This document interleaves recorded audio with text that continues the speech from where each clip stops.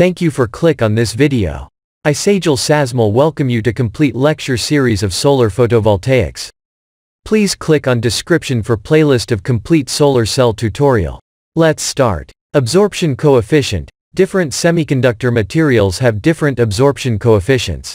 Materials with higher absorption coefficients more readily absorb photons, which excite electrons into the conduction band. Knowing the absorption coefficients of materials aids engineers in determining which material to use in their solar cell designs. The absorption coefficient determines how far into a material light of a particular wavelength can penetrate before it is absorbed.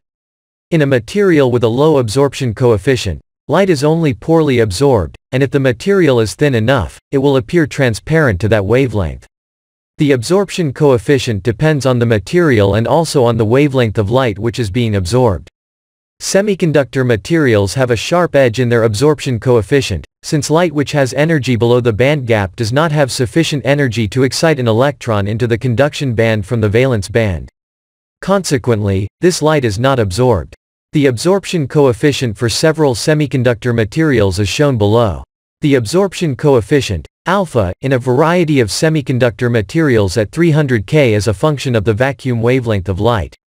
The above graph shows that even for those photons which have an energy above the band gap, the absorption coefficient is not constant, but still depends strongly on wavelength. The probability of absorbing a photon depends on the likelihood of having a photon and an electron interact in such a way as to move from one energy band to another. For photons which have an energy very close to that of the band gap, the absorption is relatively low since only those electrons directly at the valence band edge can interact with the photon to cause absorption.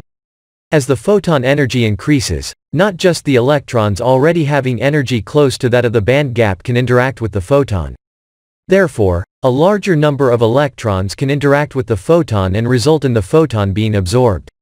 The absorption coefficient, alpha, is related to the extinction coefficient, K, by the following formula, where lambda is the wavelength. Thank you for watching the video. Please like and share this video. I will be so happy if you subscribe my YouTube channel. Click on description for playlist of complete solar cell tutorial.